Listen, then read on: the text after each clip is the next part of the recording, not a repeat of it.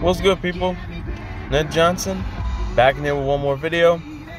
Now, it's been a while since I've talked a little hip-hop related stuff on here, but there's a few things that I want to go over here. Rather want to talk about with you guys, share with you. And before I get into it, make sure to hit that like button when you like the video, subscribe to my channel, and when you ever want questions or topics or things you want to talk about, hit it in the comment section. So anyways, let's get started. Now, for the last week, rather every single day when I go to work, I have like a certain playlist that I can jam out to for like the duration of the whole day, of the week, or sometimes when I want to switch to another playlist before I come out of lunch, I do that. Because 100% of the time I be jamming out to these hip hop beats. It's just mainly R&B and hip hop. Now, with that being said, jamming out to certain hip hop joints and R&B joints. I was listening to Nas this week, and the most song I ever played out of the entire playlist was, of course, Live Nigga Rap. Of course, I replayed New York State of Mind, everything Illmatic, but also more of his ensuing albums throughout. It wasn't just Illmatic. Because Nas, that's the thing about Nas.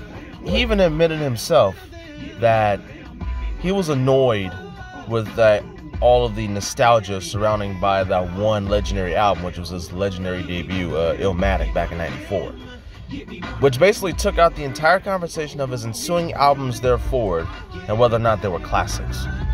And that's the problem. Because if you're just going to focus your energy on one album, then what's the point of you being a fan? And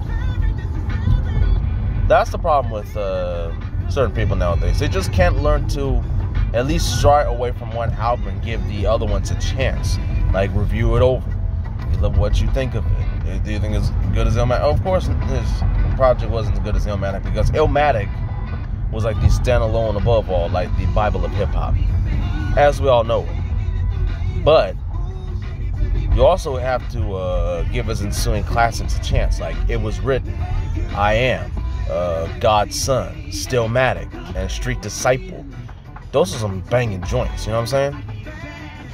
And even the Lost Tape projects, you know what I'm saying?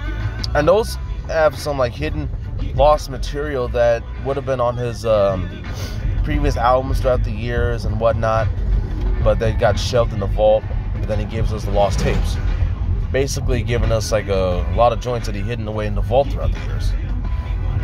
Excuse me. And those are some slamming joints. Now, I was listening to Live Nigga Rap out of the Illmatic. Out of the It Was Written album, which is still a great album in my view. Just as close to the level of Illmatic. It was a classic album, let's be real. It had some great joints with a couple of people, especially DJ Premier, especially that song I Gave You Power. That was slamming, and it's dark, grimy, gritty. It shows you the genius of that. So, I'm on the road right now, about to head back to the dentist with my mom. So yeah, I was listening to Live Nigga Rap, and it was undoubtedly one of the hardest beats I've ever heard in my life. Like, I never gave it like a real legitimate listen, because I heard it a couple times throughout my life. I just didn't know what it was. But I was watching this video on this one particular guy on YouTube, named Mr. Turda, Canadian hip-hop YouTube fan who knows his hip-hop shit. And he brought up Live Nigga Rap and brought up exactly who made the beat for that song in particular and how it came about, you know? And that beat was one of the most insane beats I've ever heard in my life, dude. Like dark, grimy, slamming type of shit that you hear throughout the years, you know? And that was one of them. And it was produced by Havoc of the legendary hip-hop group Mobb Deep, you know, with him and the late Prodigy, R.I.P. to Prodigy, you know? And Havoc is like one of the most underrated producers that the world could ever think of, you know? And he doesn't get enough credit for that because he gets overshadowed by the mainstream producers that just like, man, it's absolute garbage, you know what I'm saying? But some certain mainstream producers can tend to hit the mark. So it's just, you know, you have to find the right mark and the right creativity and the formula to make such a great hip-hop beat, you know? And that's what it's all about, finding the right formula. And just don't, like, toss it in there as if it's like you're trying to make a hot-cooked meal and just throw a McDonald's Big Mac beef patty on there, which is not even that good. It has to be well done and made from scratch. You know what I'm saying? That's what it's all about. And getting the right ingredients onto there. So, with that being said, the purpose of this video is that, especially for this early part, is that it's hard to make such a beat as that song and every other single great hip-hop song that we're accustomed to listening to throughout the entire course of history. You know? It's hard to do that. Because when you think of hip-hop producers, you try to come up with arguably the best top 50 producers in hip-hop history. And it's hard to do so because there are like so many amazing producers out there. I mean, you can think of like the 5, 10 best hip-hop producers right at the top of your head, and then after that it gets tricky because there's so many other greats that you probably haven't listened to or, like, you know, try to put them in the right order. And that's normal because it's really hard to do so. It's tricky because, for example, like in the top 5, top 10, you can think of DJ Premier, who is arguably the greatest hip-hop producer of all time, the RZA, Dr. Dre, Jay Dilla, rest in peace to Jay Dilla, Madlib, Swizz Beatz, Timbaland, and yeah, and a couple of those ones. See how I stop right there? It's because it's hard to come up with the ones that are coming right after. Hell, no. Rather fact, I'll go a few more. Like Q-Tip, you know, rapper Q-Tip from A Tribe Called Quest. Not many people know that he was one of the greatest producers ever as well.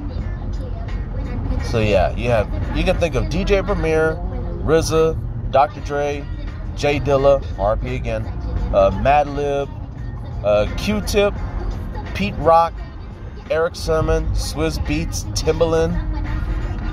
So that's like top 10 wise. And then after that it gets tricky. Yeah, you can even throw Kanye West onto there, and how much of a critically acclaimed producer Kanye West is, even though he could be real timid as a rapper, and we all know how we view him as like a human individual right now, but that's neither here nor there. I'm talking about his work mainly as a producer, and he's made some great joints.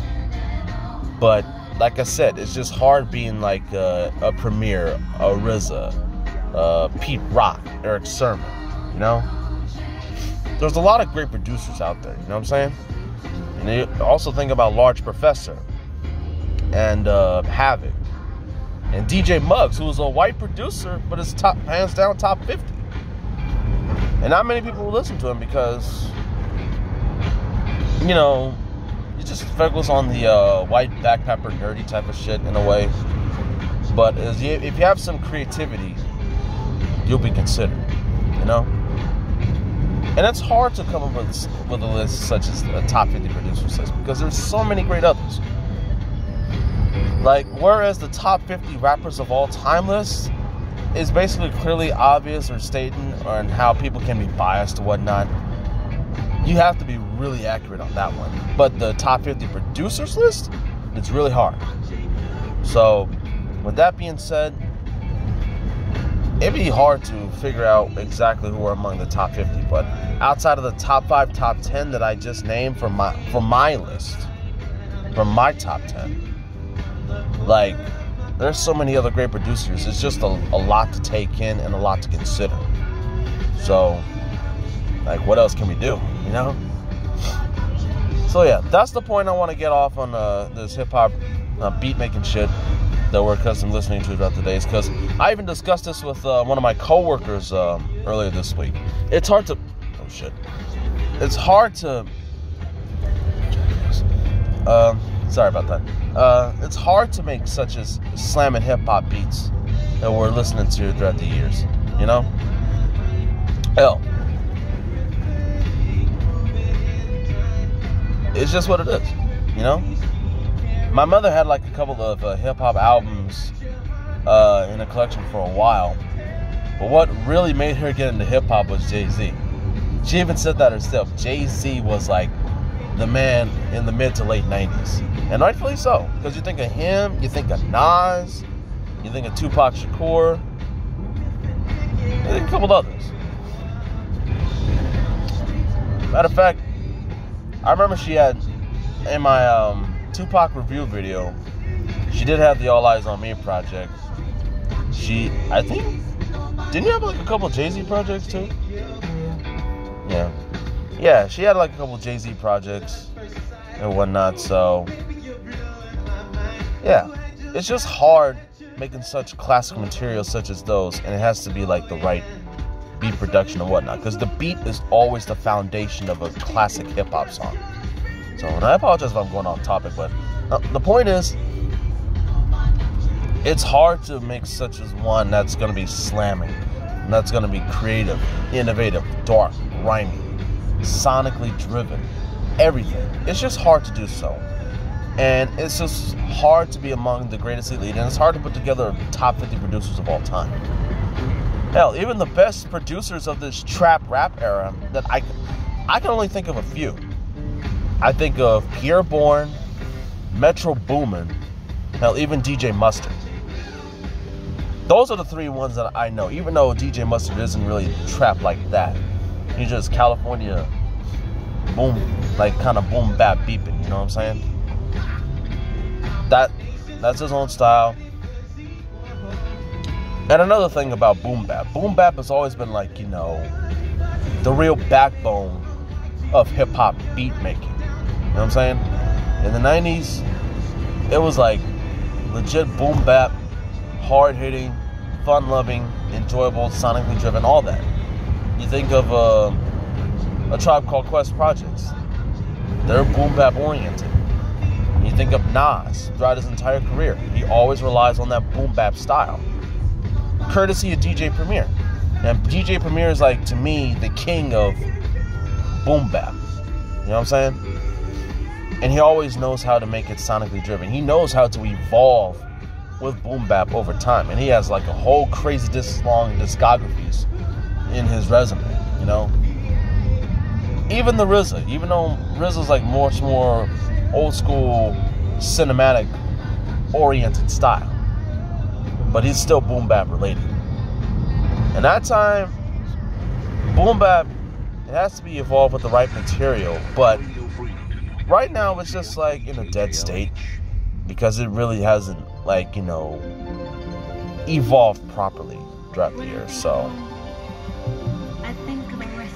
and it's just what it is. So, yeah. But that's my whole point. It's hard to make great beats. It's hard to be a DJ Premier, a RZA, etc., etc. And it's hard to put together a great top 50 producers list of all time.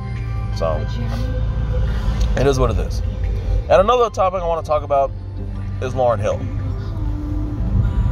First, congratulations to Lauryn Hill. Her only album, The Miseducation of Lauryn Hill, released all the way back in 1998. Her album got a diamond certification earlier this week, making her the first ever hip-hop female artist to have her project go diamond.